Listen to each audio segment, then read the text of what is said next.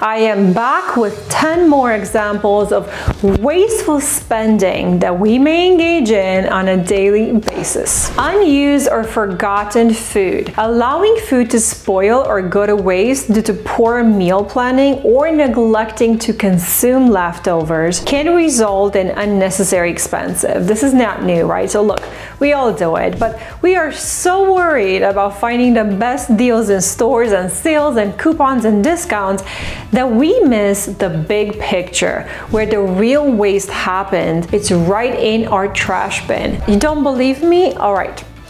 Let's look at some numbers. 43% of food waste comes from our homes, and while eating out is an expensive adventure as is, 40% of waste comes from restaurants. American restaurant food proportions are just obscene. Try meal share, skip the appetizer, bread, butter, and salad, or eat all of these and skip the main entree, or take home the leftovers for next day lunch. Another good tip is to be mindful of food expiration dates, especially when buying in bulk from wholesalers or items with long shelf life. Check your food storage, aka pantry, door fridge, for rarely used items at least once a quarter, and if you buy new, move the oldest items forward. Place the new ones in the back. First in, first out type of system. Excessive use of personal care products. Most of us are guilty of this, aren't we? How many body lotions do you own? I have quite a few. Or brushes, soaps, shampoos, the list goes on and on. Talk about being wasteful.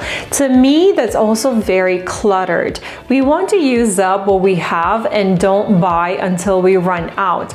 These small things can add up. Now, the biggest trick that we fall for is impulsive buys. The latest and greatest, shiniest bottle, the magical transformation we all think will save our hair, skin, wrinkles, take off 20 years. Ladies, let's be realistic here. Let's leave the fairy dust for the fairies. The moment the new product hits our bathroom shelf, it's already old. And we tell ourselves that the next one will be better, but if we look at every single product that we own, we thought that it was the greatest each time before we bought it, didn't we? When did we learn? I'm all for experimenting and trying out new cures to old problems, but let's do it in a way that doesn't hurt our pocket. The advice that I try to follow with most products is to not open the new until I finish the old. This way, the anticipation is growing and the price will taste that much sweeter. There's less waste happening, and overall, we tend to spend less this way. Unnecessary bank fees. Incurring bank fees such as ATM withdrawal fees or overdraft charges can be avoided with careful planning and utilizing fee-free banking options. With so many banking options out there, do we still pay the bank to hold our money? No, no, no, no. I need you to go online to your bank site, log in, and check what fees are listed on your latest statement for every bank and every bank account that you have open. There should be no fees, and if you have them, you have to switch to a bank that doesn't charge. Plenty of options out there. Now, in terms of cash withdrawal, the easiest way to take out money is when you pay at checkout. Use a debit card and ask for cash for groceries, for example. Usually you're limited to $50, $100 per transaction. If you need more, then you go to your local bank, or if you don't have one and bank online, for example, like me, open the app on your phone and there is a locate ATM option with your GPS location. This should be your free option. I always advocate for preparation. So if you think ahead of time, then you can use these options for free without going out of your way. Don't even think about using random ATMs at theme parks, malls, restaurants, bars, places where there's high traffic and convenience. They come with hefty fees. Extra tip, always keep a 20 in your wallet and one in your car for those few times when you run to the gym and don't bring your wallet emergencies type of situation. I don't usually carry around cash with me, but I always keep $40 in each car in case someplace doesn't take a card in a parking, for example. Oh, and on this note, do yourself a favor and tuck in a little check in your wallet for emergencies. It has saved me countless times. Excessive use of utilities, wasting energy and water through unnecessary consumption, well, can result in higher utility bills. Turning off lights when not in use, using energy efficient appliances, and conserving water can contribute to cost savings and reduce waste. We all know this, right? Well, a great tip that I recommend to lower waste on the electrical bill, this is just to save you from overpaying, is to check out the peak and non-peak times with your electrical company.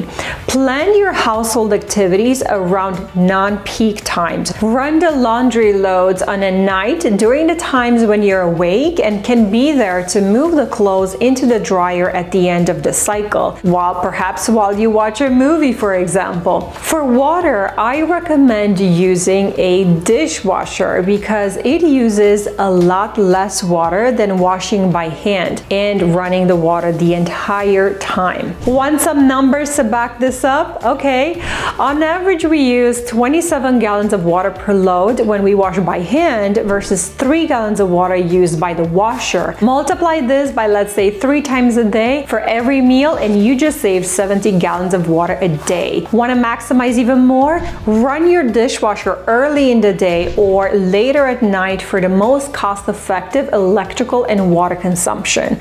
I know it might seem like a lot, but it's a lifestyle and you will get used to it in no time. Impulsive in-app purchases. Mobile apps and games often tempt us with in-app purchases for virtual goods or additional features. These purchases can add up quickly and become wasteful if they don't bring long-lasting enjoyment or value. I will do an entire video on impulse purchases. Stay tuned for that one. It's interesting how connected we are to our phones and how we react to notifications, isn't it? Practicing delayed gratification in general has a lot of benefits. I would compare these purchases to being emotional on the spot and saying the wrong things out of frustration, for example. Think about it for a minute. Cool off and then reconsider your purchasing decision. At least now you are aware it's a big waste to your wallet. Want to know if it's impulse purchase? Remember that feeling of regret sipping through as soon as the item arrived and the joy you first felt is no longer there. Excessive vehicle usage, unnecessary driving or inefficient vehicle use can waste fuel and increase maintenance costs. I know carpooling is not feasible for most of us. To me, the biggest waste when it comes to car usage is the size of the car. People underestimate how much car is needed for a family. I'm going to give you my own experience as an example. I used a 4-door sedan for 10 years for a family of 5. That's right. We were able to fit in the back seat a baby car seat and 2 boosters. Don't tell me you need to buy an SUV because you had a baby.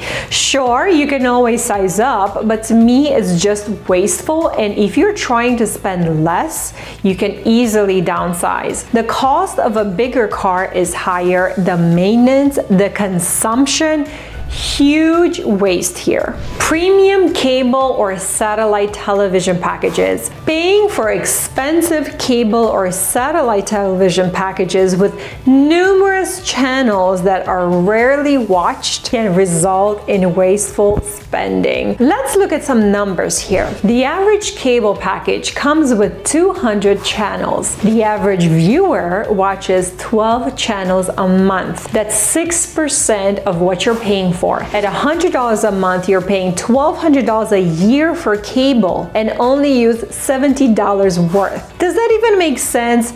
Huge waste here. Let me ask you this. With all the streaming services available, with YouTube, which has so much free content, why are you paying for cable with dozens of channels you don't watch? Why not customize your target interest and pick only what you want to watch for a lot less?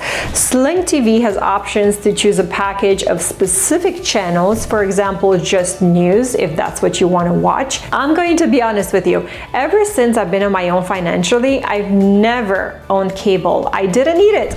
I watch DVDs for free, the latest and greatest releases from the library, and I only commit to one streaming service at a time. Currently, I have Netflix, the basic $10 one, not the $16 premium one. I watched HBO for 2 months, during which I canceled Netflix to take a break. I think the concept of cable TV is overpriced and outdated and a huge waste. Unplanned or excessive entertainment expensive. Overspending on concerts, movies, or events without considering the overall impact on the budget can lead to wasteful spending. Setting a budget for entertainment and seeking out free or low-cost alternatives can help manage expenses. See library movies here. Listen, I get it. We want the experience of the theater. That I can understand.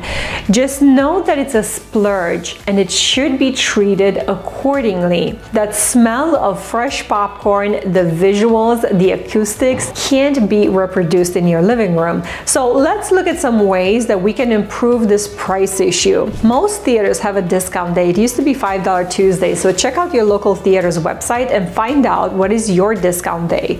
Option 2 is to visit during matinee times. Unnecessary home decor or furnishings. Continuously purchasing new home decor or furniture items without a clear need or plan can lead to wasteful spending. Do we still buy home decorations?